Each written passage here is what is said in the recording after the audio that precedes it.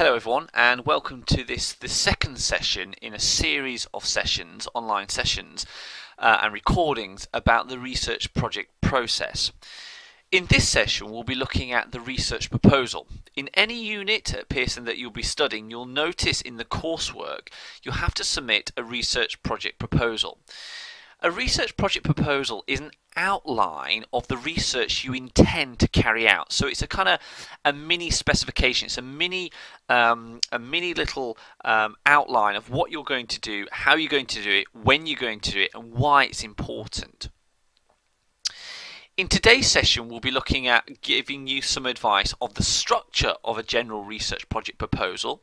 Okay, and advice on the content of the individual bits within a research project proposal. So it's quite important because actually you'll be having to submit a research project proposal as part of your research project unit that you're studying, whichever level you're at Pearson. You have to submit this project proposal and it will be marked. Usually the marks attributed to this are lower marks because it's your first try. But actually, if you do your research project proposal really well, it sets you up to do a really good project, because things like literature reviews, things like methodology, things like objectives all have to be put into the research project proposal. If you get those right now in the research project proposal, it makes the big project, the bigger piece of work later on, much easier. In terms of the structure of a research project proposal, there's generally seven major sections that you need to think about. The first one is the research title. What's going to be the title of usually it's how, what you're calling it. The second bit is the background. Now, the background is divided into two. The first bit is an outline of the practical problem, opportunity, or issue that you're trying to address as part of your research, and you have to justify why that problem, opportunity, or issue is really important. And again, you need to reference evidence to support that.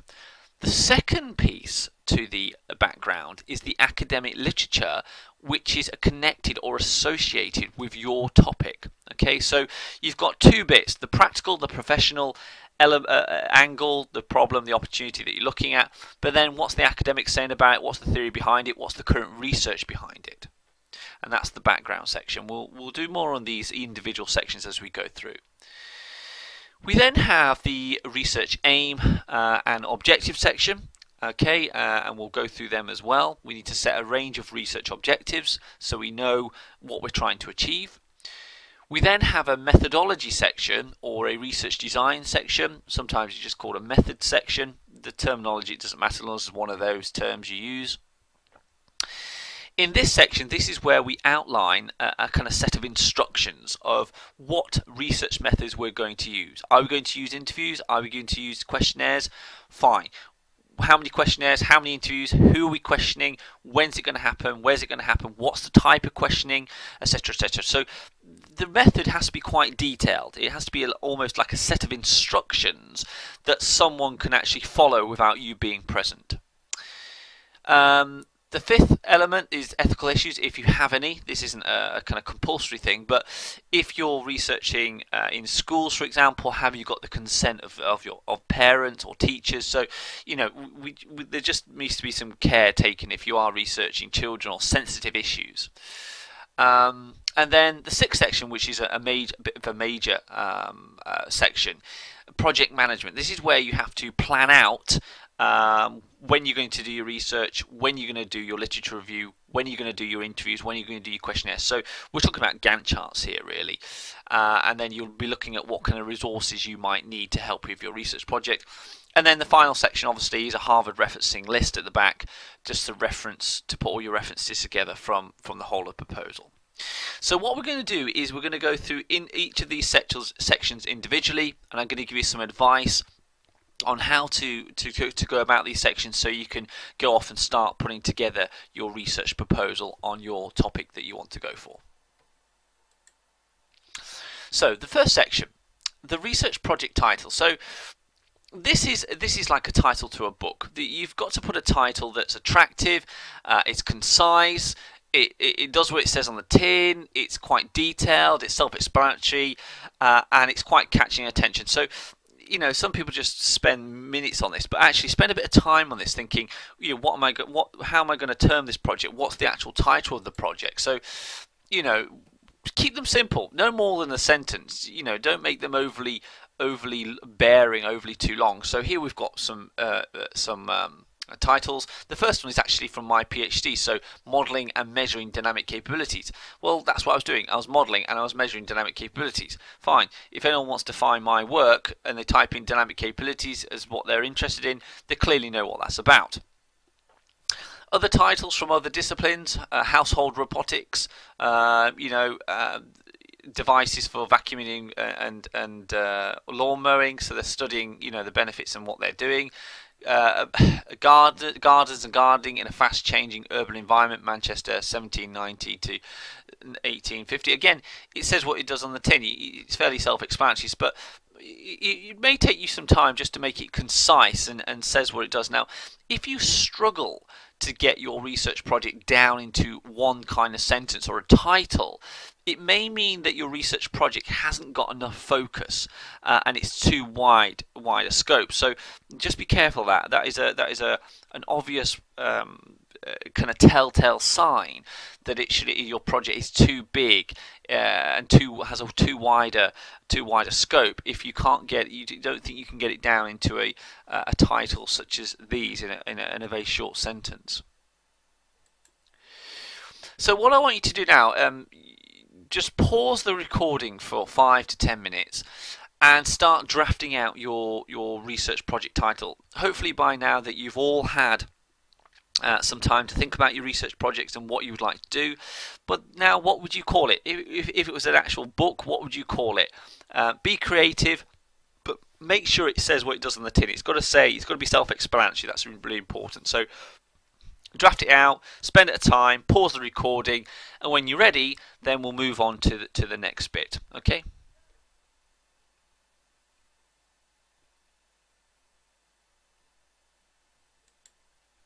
Right, moving on to the second section. So this is the background section. Now remember that I said that the background is divided into two. The first element is the practical problem, opportunity or issue that you're going to tackle. That's the business related problem. And then the second bit is the academic research or theory that's behind the scenes, that's connected or associated with your research problem. So two different angles, okay? The first one is basically what's happening now in business or with consumers, the live issue, the live opportunity, you know, the live problem.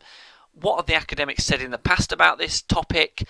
Is it if it was branding at Skoda and you're looking at an opportunity to develop the brand or rebrand Skoda, whatever it may be, what do the academics talk about branding? What's the theories behind branding? What's the current research about branding? Is there any current research about branding of car companies? So it's a dual approach here. So make sure you have these two kind of sections in the background. First of all, a good definition of the problem, opportunity, and issue, and then you need to look at the associated literature or current research behind the scenes. When we talk about the practical problem, opportunity, or issue, you need to be careful, okay? Some problems are quite complex, some issues and opportunities are quite complex, so you may have to spend a little bit of time trying to define that quite concisely and to be very clear on what your problem is. Now, that will take you quite a bit of time to look at. It needs to be clear, and you've probably maybe heard me talk about something called the MUM test. Well, the MUM test is, you know, if you give your work that you've written to your mum and your mum understands it, and your mum hasn't got a degree, or your mum's just, you know, helps you at home and raised you. This is what my mum did. You know, she didn't go to university, but if I wrote it in a way but my mum understood it, I knew it was right. So it didn't have to be mum, it could be a friend, it could be dad, whatever, as long as they can understand what it means and what they mean. If they don't understand what it means, you've got to go back to it and redraft it. So trying to be clear what your problem, opportunity, or issue is really important, and that's a writing skill. So you need to be really important there. So once you've got a clear definition of what the problem is and where it's happening, the next bit is you've got to justify why that research into this problem, opportunity, issue is really important. This justification is really important in any research project. One of the skills in a research project is about creating and demonstrating arguments. Okay, one of the most important skills that you will learn, hopefully, from putting together a research project, your own project. This isn't my project, this isn't your tutor's project, this is your project that you're going to start, conceive, put together, implement, and then complete and finalize. So from start to finish, this is complete yours. So, choose something that you enjoy. But a good research project, there's no right or wrong on whatever your research project is at all. No one will ever say that. But what they will say is that, is it justified? Why are you doing something? Why are you researching small businesses? Tell the tutor why they're researching small businesses is important. Is it because small businesses account for over 50% of the economy? So, you've got to be able to provide evidence that justifies why this research is important. Is it because if we don't do the research, we don't look at this opportunity, potentially the company could be forced into making people redundant?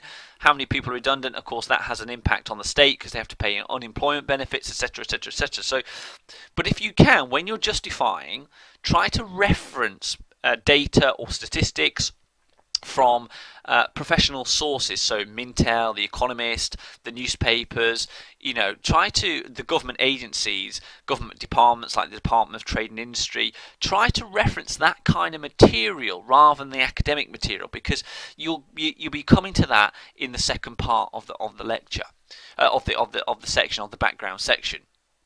So justification is really, really important. Referencing your evidence to support your arguments is really important, and try to keep those references to professional-based references. So government agencies, publications like The Economist, Mintel, those kind of professional things, trade journals, but rather than academic journals, because that's the next section. So again, we just need to pause for a few minutes so you can think about this and do some brainstorming. And what I want you to, and I hope that you've all probably got an idea of what your research project is about and what it's going to be about.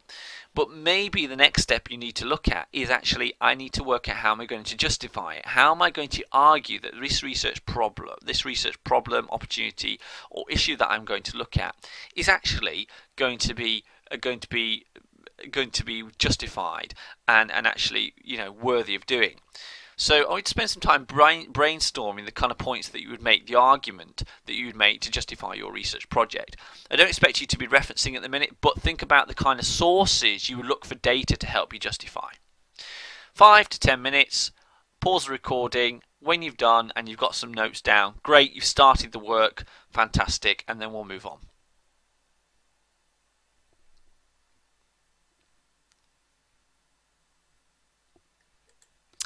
Right, moving on. Now remember that I said that the background is divided into 2 bits. First of all, the problem, the opportunity, the issue that we need to define and justify. And the second one is the academic research or literature that's associated or related to your topic. Now, for some of you, that would be really easy to identify. So if you're doing a topic on branding, obviously you need to look at the branding theory. Some of you might be much harder, and you have to think about what's the theories behind the scenes that actually underpin the topic. So you might be doing research online, you might be doing some kind of looking at TripAdvisor and stuff like that. Well, there might not be lots of academic research about TripAdvisor. However, there will be lots of academic research about buyer behavior. So you have to kind of think a bit out of the box what theories will be linked and what type of research will be linked to your topics, because if you're choosing a very new topic, that's fantastic, don't get me wrong. Very new topics are great because it's something that no one else has been researching, and that's one of the important things about research, is you choose something that no one else has researched. If you choose something that someone else has researched, there's no point doing the research. You just wouldn't get through. So choosing something new is great, but bear in mind that the literature, you might have a harder time of working out what the literature may be. So you have to think out of the box and think, right, what theories could be connected? And again, this is a brainstorming exercise where you think about the theories you need to look at for your literature review. With a literature review, obviously you're looking at all the theories that's connected with your topic. You have to say why these theories are connected if there isn't a clear link. But one of the most important skills in a literature review is actually being critical. A literature review is talked about in the textbooks about being a critical review of the literature. Okay, now what it means by being critical, it means by looking at the disadvantages of the theory that already exists, or disadvantages with the existing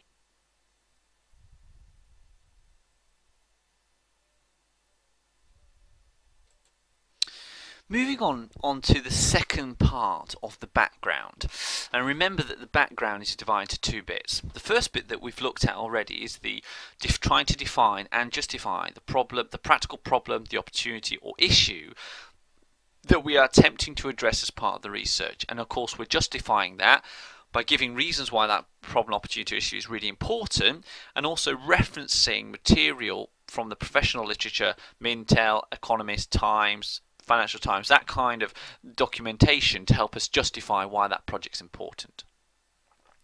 The second part of the background is called the literature review. Now this is looking at behind the scenes. Now we've got academic literature, academic research, academic theories, all for every subject that we've got ever in the world. For your topic, for your research problem, opportunity, issue, you need to think about what are the theories that are connected or associated with my research topic. Okay, now that can be easy for some people. If you've chosen a branding topic, fine, not a problem. There's theories about branding, but some topics are much newer, much more contemporary.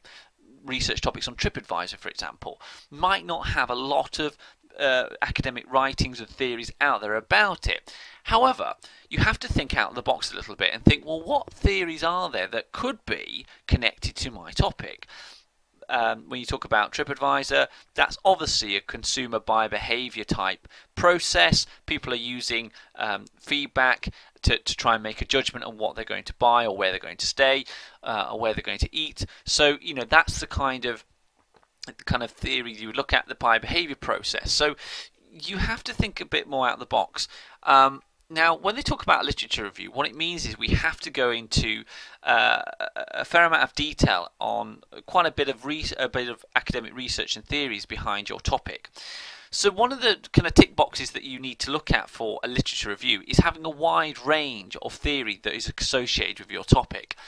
But also, the next level up is not just having lots of theories and having to show that you are almost fairly well expert in this topic, because that's what you're trying to do as a research project.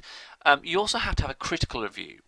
Now, what it means by having a critical review is that you're looking at the disadvantages with the current theories or current research in your area.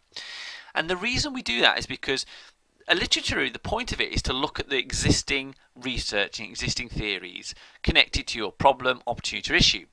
If those theories or if that research can actually answer your research question or your research problem or your research opportunity or your research issue, there's no point doing the research because it's reinventing the wheel.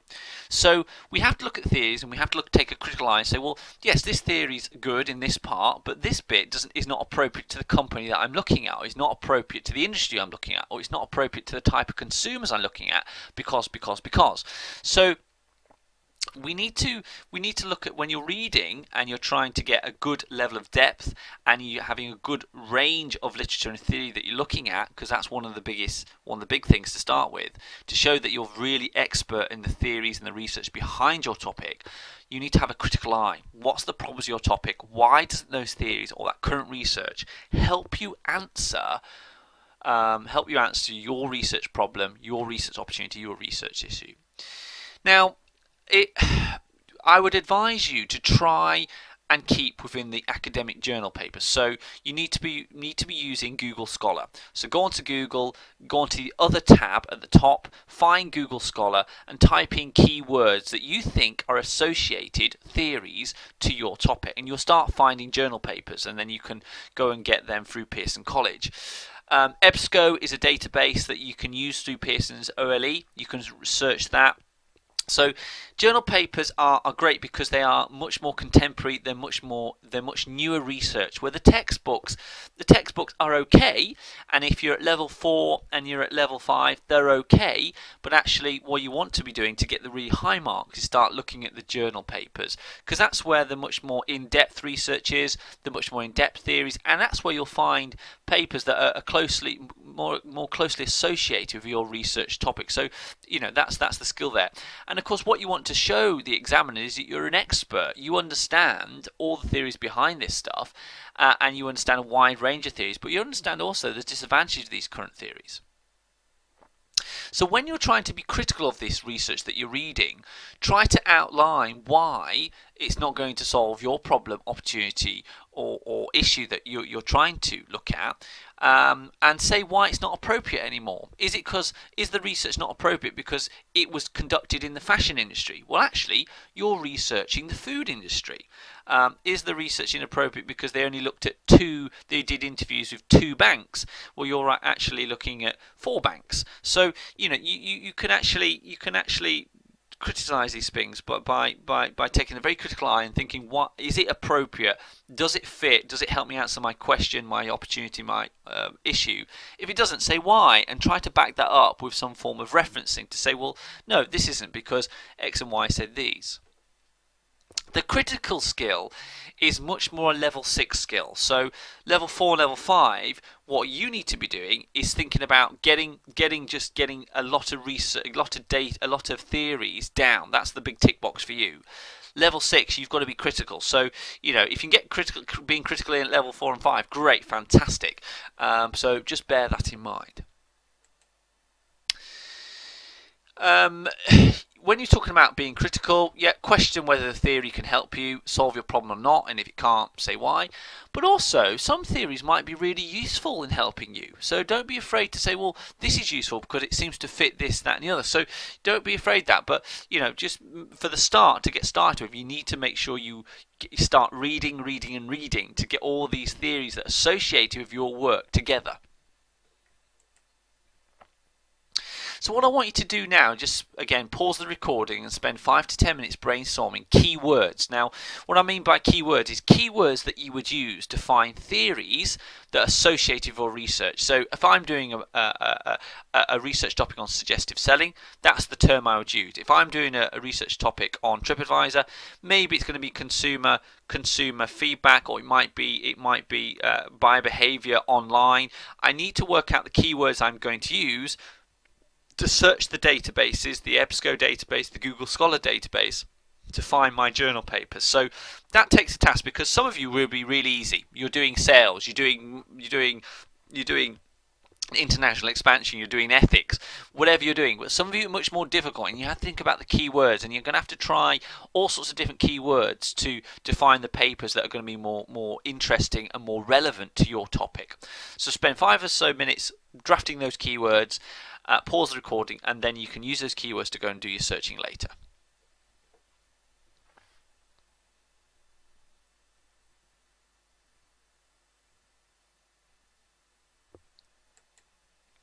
Moving on to the next major section. This is the research aim and objectives.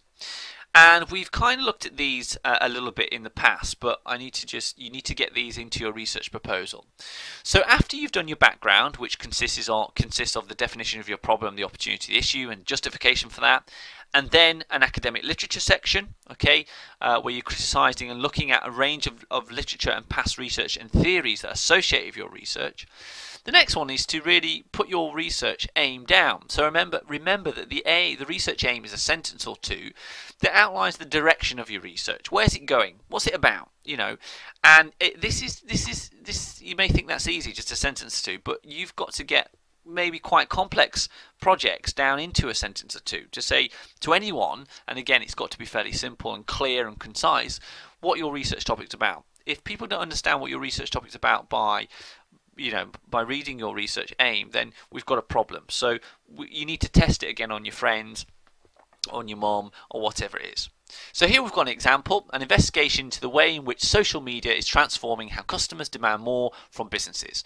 Particular focus will be placed upon changing expectations for customers and how these may push the business into new ways of working. Relatively straightforward, not laden with terminology. It's fairly straightforward. So that would be something that would be quite good. A sentence or two, that's all. Once you've done your research aim, then we move on to our objectives. But before we do that, pause the recording again. Spend 5 or 10 minutes just drafting out your research aim. Hopefully by now you'll have a good idea of what your research project's about. Now just spend 5 or 10 minutes drafting out a sentence or two of what your research aim could be. Leave that to one side and listen to the rest of the recording, and then test that research aim that you've written down on a friend and see if they understand it, and make sure it's quite clear. If it's not, redraft it. So spend 5 minutes or so, 5-10 minutes, just drafting out a research aim that you can test on someone else, and we'll move on.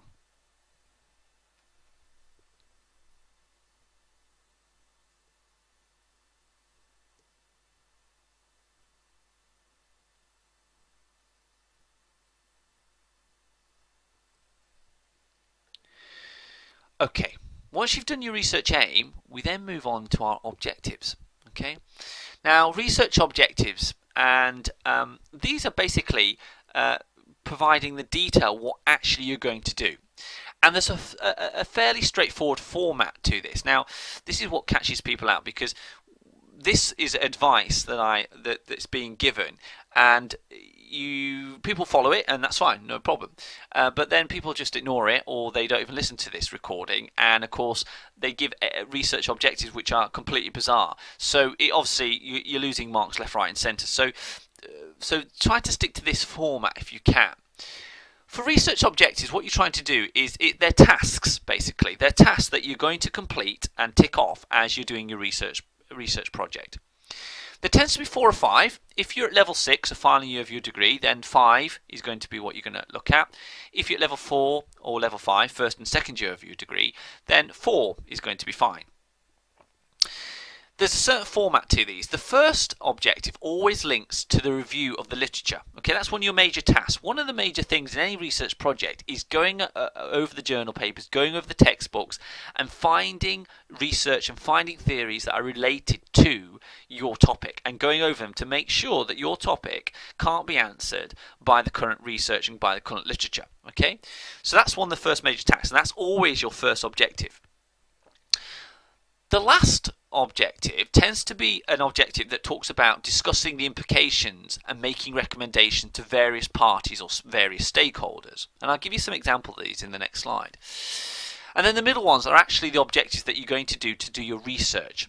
I'm going to survey certain consumers in a certain store or whatever it is. And I'll show you an example here. So here we are. Here's a set of objectives. We've got 4 research objectives here. The first one, remember I said, is to review the literature in the area that you're focusing on. So here we've got, as an example, to critically review the literature concerning dynamic capabilities and business agility. Fine. If you're doing a topic on suggestive selling, it would be to critically review the literature on suggestive selling, and sales techniques. Fine. Okay. Look at the last one now. Okay, remember the last one is always the objective that is talking about discussing the implications of the research and making recommendations. Here, to discuss the implications of customer expectations and make recommendations to government, business, and academia. Again, use these formats. Don't be afraid to use these formats, but you're going to have to change them, because you might be making recommendations to a certain company, or you might be making recommendations to a professional body, you know, or marketeers, marketing managers. You might be making recommendations to a board of directors at Skoda, whatever you're doing. Okay. But the research that you must be able to adapt them. But always think, first one, it needs to be critically review literature, whatever that literature is. The last one needs to be discussing the implications with the research, okay, and making recommendations for various stakeholders. Okay, there will always be various stakeholders. And when it talks about making recommendations for academia, that would mean where could the research go next? What's the next level of research? Where would you want the research to go? Because maybe you found something out interesting and you think actually the research could go in a certain way. So the last one, make recommendations for various parties. The first one, critically review the literature. Now, let's come to the middle ones. The middle ones are your actual research tasks. These are the things you're actually going to do. So here we've got to identify how customer expectations are influencing business practices. Well, to achieve that objective, to identify customer expectations, I'm probably going to have to interview some customers. How am I going to see if it's changing business practices?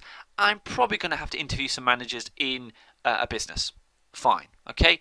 My research methodology will tell me how I'm going to achieve that objective, okay? But first of all, we need to set the objective. The next one, To investigate the expectations of customers in this dynamic environment. I don't know which dynamic environment, but it will be a dynamic environment. To investigate the expectation of customers. Again, I'm looking at questioning customers, what their expectations are in a certain situation. So again, that could be an interview, it could be a focus group. Okay, so these middle two questions we've got here, they're the ones that we bring forward into our methodology, and we have to say for this objective, objective 2, which is to identify how customer expectations are influencing business practices, we are going to do this type of research. We're going to do these interviews with these types of people in this situation, and the interview will have these types of questions. So the middle questions, the objectives here, this is where you're going to have to say these are the research methods I'm going to use to try to achieve them. Okay, the other two, the literature, you don't need to do anything in your methodology, and the last one, you don't need to do anything. That's the kind of top and tailing of the objectives. Fine. Okay, now you understand a little bit about objectives. Pause the recording, spend 5 to 10 minutes putting together a set of draft objectives. Again, they don't need to be perfect, but I want you to start thinking about and drafting them up so you've got something to start working on. Again, remember, if you're at level 6, you probably want 5 objectives. Okay, so it'll be 3 research objectives, which is the middle objectives. Okay, and if you're at level 4, which is the first year and the second year of your degree, you probably want somewhere around 4 objectives. Okay, so two research objectives in the middle. Okay, so pause the recording, spend 5 minutes or so now, and see how you get on.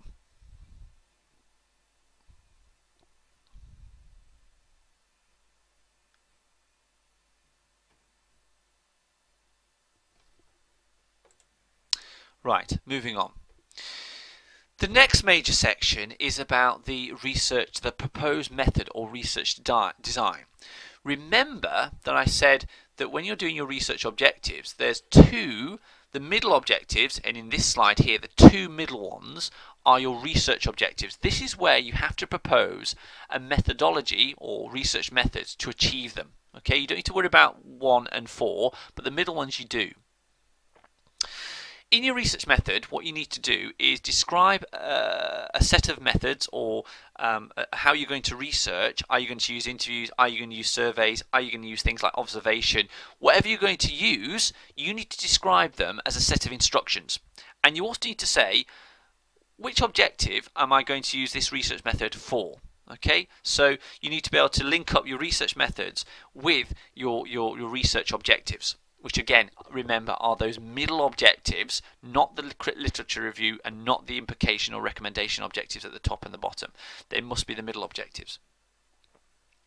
So it needs to be detailed. One of the things with the research method, it needs to be detailed. Okay, it needs to be like a set of instructions, basically. So if you gave this research proposal to someone else, they could clearly understand what it's about, and they could also clearly go and enact your research methods, because there's a set of instructions there. So detail is important. Are you using interview? Who are you going to interview?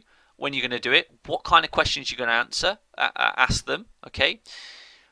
That detailed description is great, but also the next level of marks is the justification. Why am I going to use an interview? Why am I going to use observation? Why am I using action research? Why am I using questionnaires? You've got to justify why you're going to use that method. Okay, why is that method the best method to achieve your objective? Okay, and that's the key there. That's the key. You know, and you could be looking at the advantages of that method against other methods, or you could be discussing quite concisely and clearly why other methods aren't appropriate because they have weaknesses. And again, don't be afraid to reference these weaknesses, these disadvantages, to help you argue that interviewing actually is the best way to meet this objective. Those that are more advanced will think, actually, I'm working in a certain company, questionnaires are going to be the best way because they have an online system. They can distribute the questionnaires quite simply to all staff. All staff will have to answer the question if they want to log into their PC and stuff like that. So there may be justification you can use that is linked to the context, and that's what we call context-specific justification. So we're not taking, you know, references from the textbook to help us say, well, the advantages of interviewing is great, but actually we're saying where I'm researching in Asda, they've got this system, and this system lends itself great to sending out lots of questionnaires to lots of people, and they have to fill it in because they can't log into the system in the morning unless they do fill it in. So there could be things within the context wherever you're researching that actually suggest that this is probably a better way of researching this kind of problem, opportunity, or issue.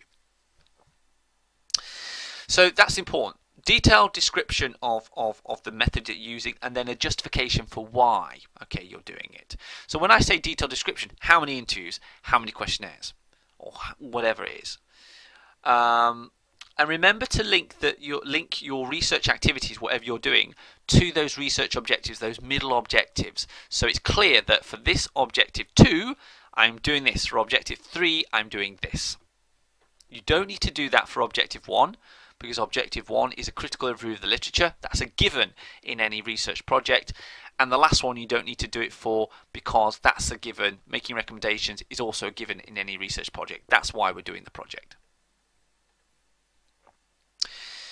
There's some things you should also consider for your research method section. That is, you need to describe what you're going to do in terms of your methods, interview, survey, etc. Then you have to talk about very briefly about how you're collecting the data, and this is about recording the data. So, an interview, for example, are you recording on a dictaphone? Or if you're looking at doing some observational research where you're watching consumers, how are you recording it? Is it video? Is it by making notes in a journal? So again, you need to read. If you think interviews are best, you need to read forward a little bit in the textbook to make sure that you know how to record an interview, and that's the best ways to do that. So you can write this in and reference it into your research proposal. The other one that I want you to focus on a little bit, and not too much because it's a bit advanced at this stage, but is data analysis. Now, with data analysis, this really sets the kind of first class students away from the kind of 2-1, 2-2 students. This is where we talk about data analysis. This is where it gets quite complex. This is where, and we'll do this later on. But for the research proposal, those that want to really score really highly will have to read forward into, and that's obviously one of the big tests here, into what data analysis is about. Basically, if you're doing interviews, go and read about how to analyze an interview, and you need to have 3 or 4 sentences in your research proposal about what you're going to do to analyze it.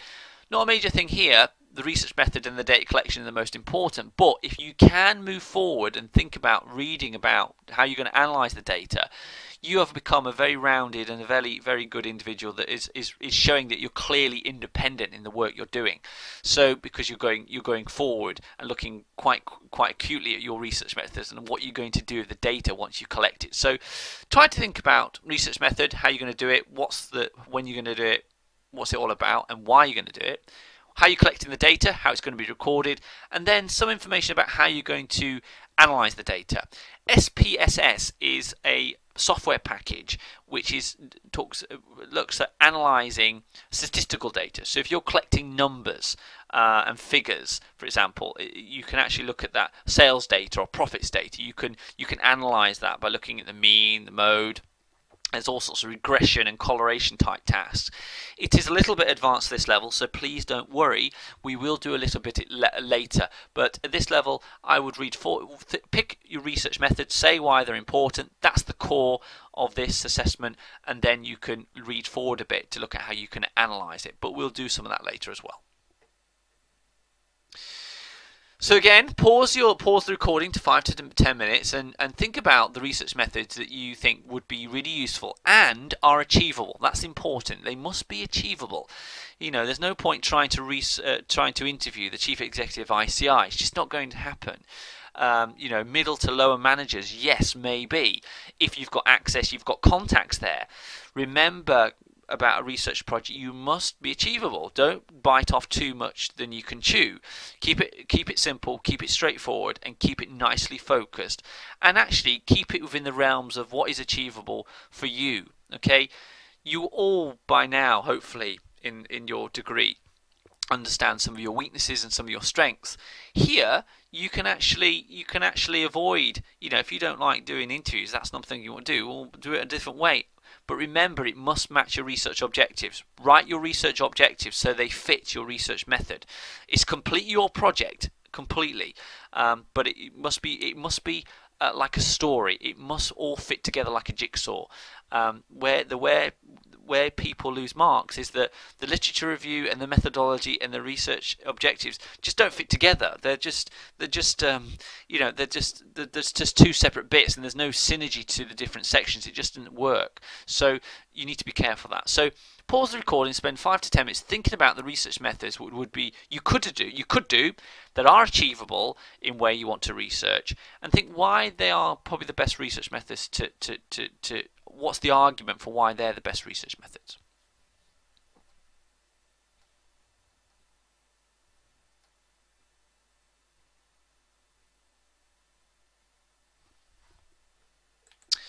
Moving on into the latter bits of the proposal.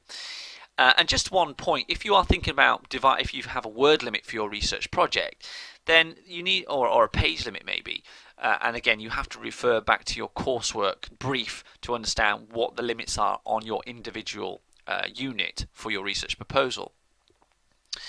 But remember that the big sections are your literature review and your background, where you describe the opportunity, the problem, the issue, and you justify that, and then your literature review, that's a big section. And your methodology is also one of the major sections. Things like the objectives, things like the project management section here are the minor sections. So the words should be spread heavily on the background, okay, and the methodology. They're the two major sections.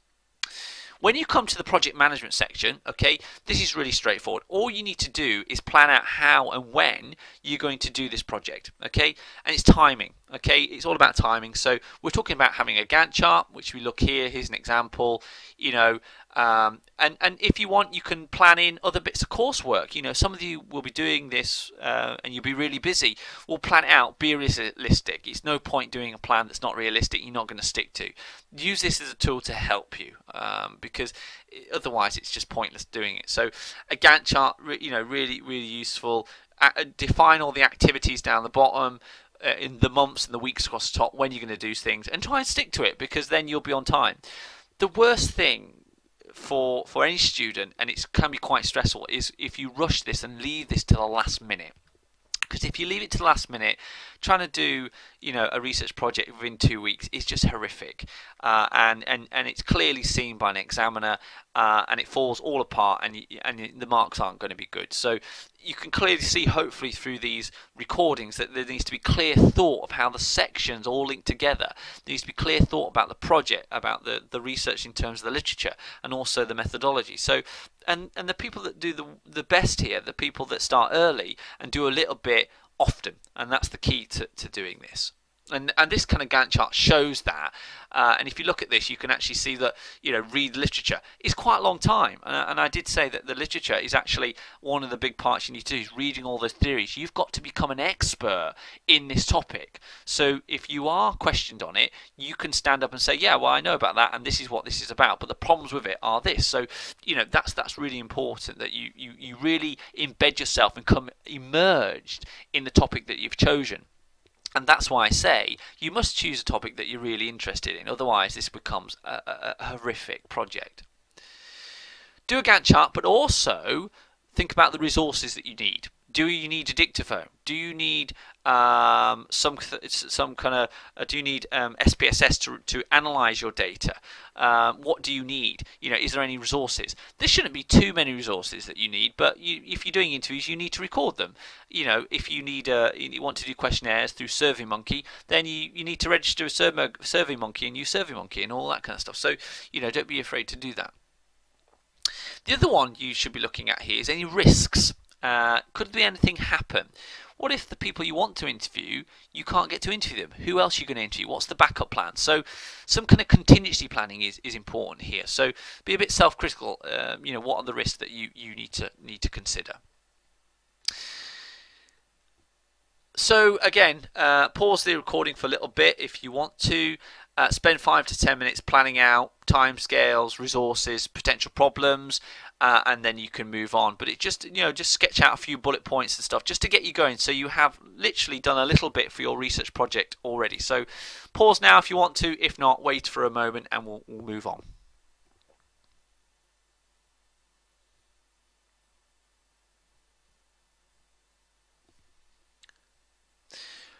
Right, the next section is the ethical issues.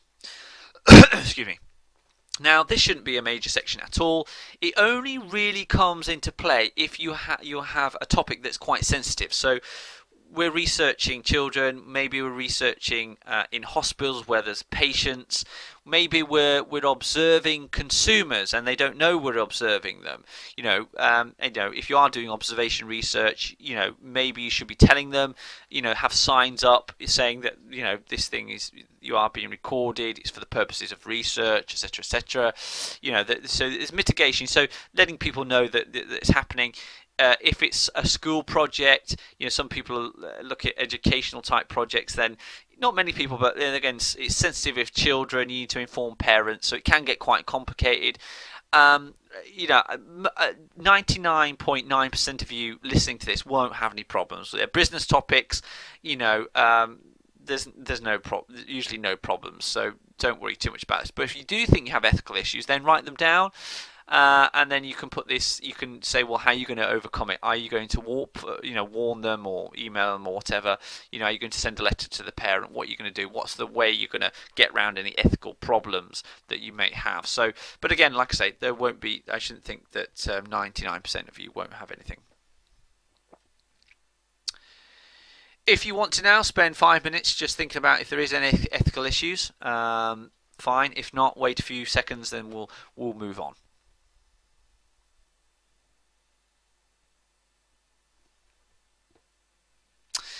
And the last and final section you'll be pleased to know is the references section.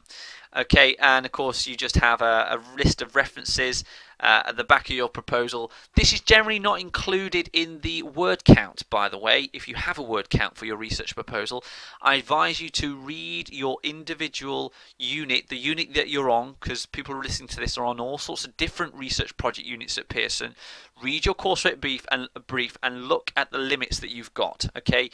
9 times out of 10, the references are included in the word count. Okay, but you all should by now know the Harvard referencing system. If you don't, or if you're worried about it, just search Harvard referencing system online. There's some great documents out there available from a lot of universities. Pearson have their own for the OLE as well. There's also a recording that you can listen to. But the sooner you get to grips with the Harvard referencing system, the better, because that's going to help you all the way through your degree. Great, no problem. So you should be all fine now for your research proposal. Please go over this as much as you want. What I would say as further advice is in the core textbook that you've been specified for your research project. Now, most of you will be on a book by Saunders, Research Methods for Business Students. For this session, if you want to do some more reading, and I advise you to do some more reading, then read the section and chapter on research proposals, and it will take you through in detail what these things are about, so it'll help you even more. But generally, the advice I've given here will suit most of you, so I hope it's been helpful, and thank you very much for listening.